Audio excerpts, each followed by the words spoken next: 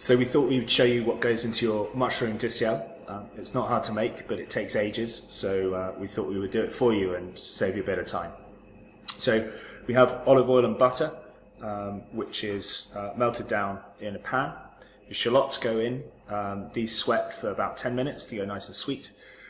Then this gigantic pile of mushrooms, which has all been chopped, will then go in, and that will cook right down. Lots of moisture comes off, so this shrinks right down, becomes really rich. We then add chopped tarragon and some double cream and some white wine, and we cook that down, burn the alcohol off the wine, and what you'll end up with is a really, really rich paste, which then envelops your beef and forms a big part of the Wellington.